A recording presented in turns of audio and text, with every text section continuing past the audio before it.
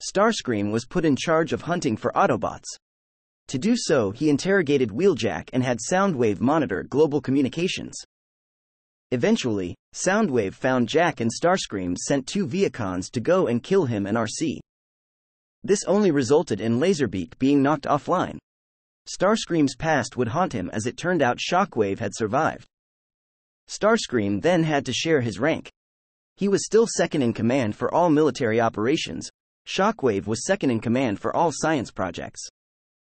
Desperate, Starscream tried using the human internet to find potential leads on Autobots, which only led to embarrassing him. He later allowed Wheeljack to escape, so that when Wheeljack met the other Autobots, the Armada would kill them.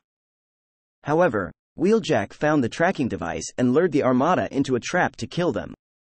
Later, Shockwave unveiled a Predacon.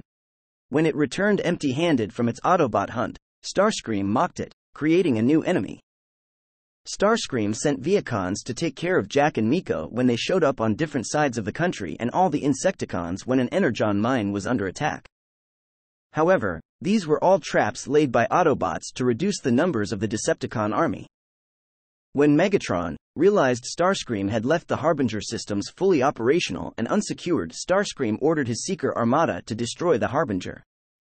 Before they could launch, Darkmount came under attack and Starscream coordinated an aerial defense, which resulted in most of his flyers being horribly killed. Shockwave then offered to release the Predacon. Starscream was quite pleased when the Predacon was ground-bridged away by the Autobots.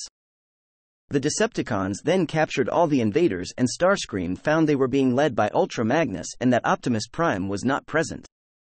After Prime did show up, the battle ended with Starscream ordering a full retreat as Darkmount was destroyed and the Nemesis was relaunched.